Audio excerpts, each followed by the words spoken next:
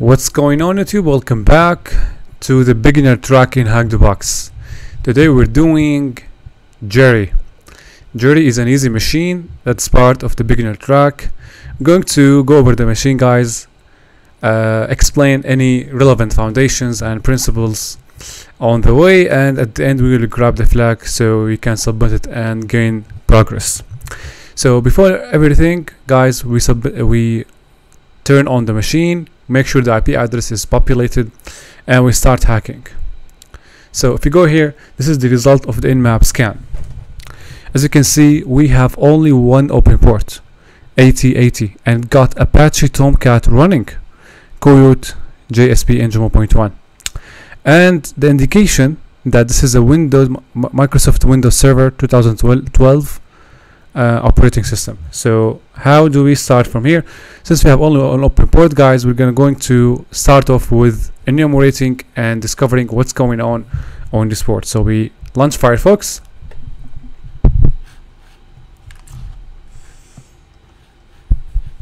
Okay, and then we go to the machine IP, grab it,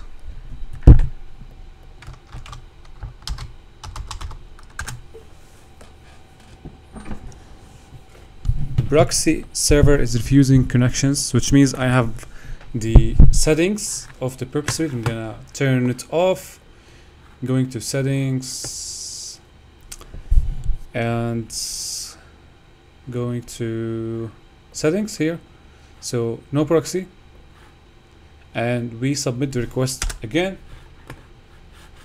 Okay, so this is the page. Okay, now all of you know, guys, from the previous videos that Tomcat can be hacked by getting access to the manager application.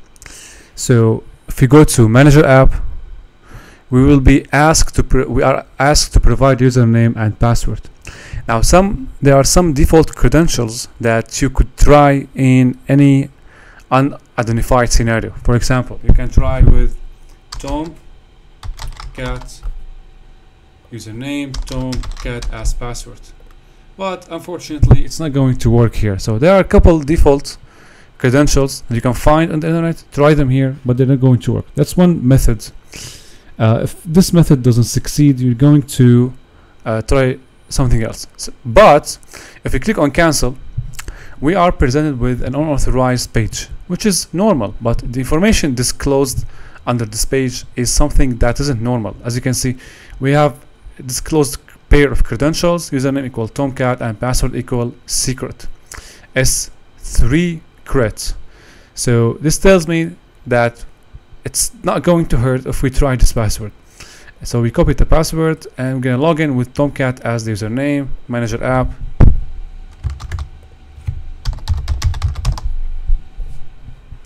and now we get access to the Tomcat web application manager. From here we have a couple paths to go.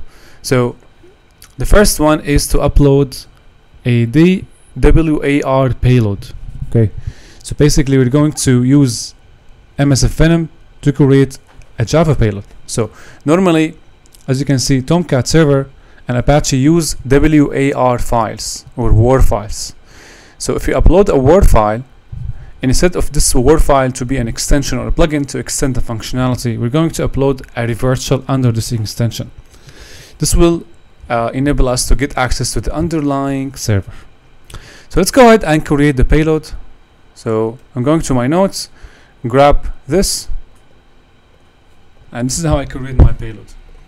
So scrolling all the way down, making sure I type sudo, paste. So let's keep the name of the payload as is. As you can see, the extension is WAR, and here I'm going to start the port. So the port will be 4545, the port on which my machine will listen for incoming connections. If config, I'm going to grab my IP address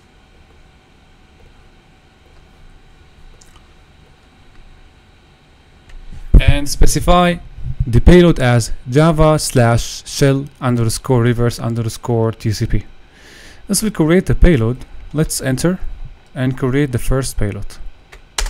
Hopefully the first and last one under this scenario.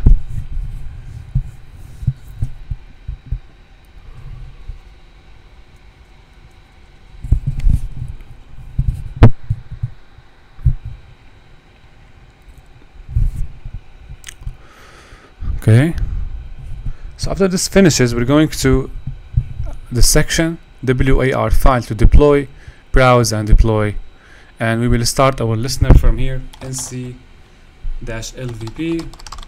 4545, and then we have the payload ready here. So we're going to browser,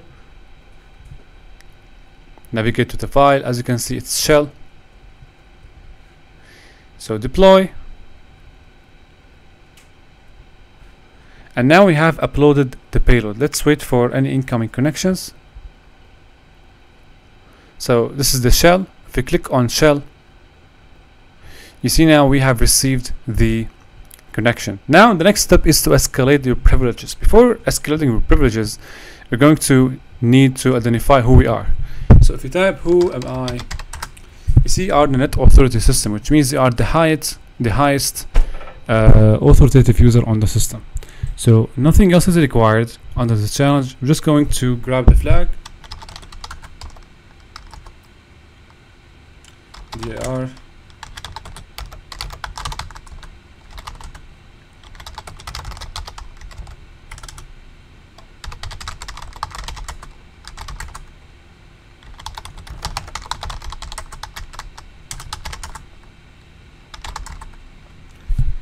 So this is the flag, cat or cd flags.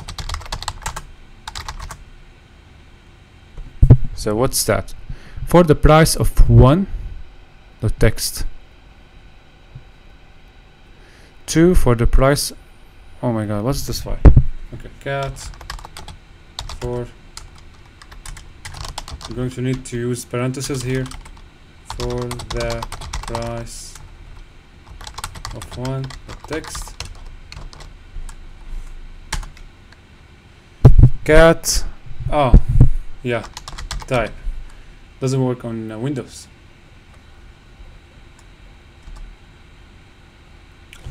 The system cannot find the file. Is it? We need to append the 2, I guess, right? Okay.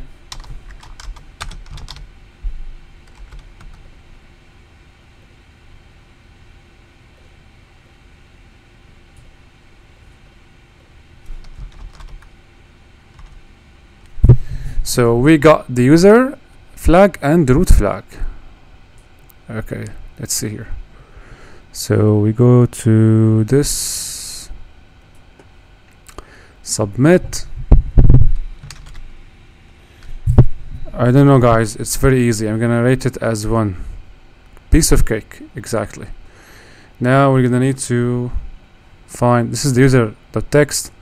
Now finally the root flag, submit one more time, and now we own the user, the root. Okay, rate matrix, real life applicable 5. Okay, so this is it guys. I hope you enjoyed this, and I know you find it easy, but we want to complete the track for all the people, beginner to advanced. Thank you very much.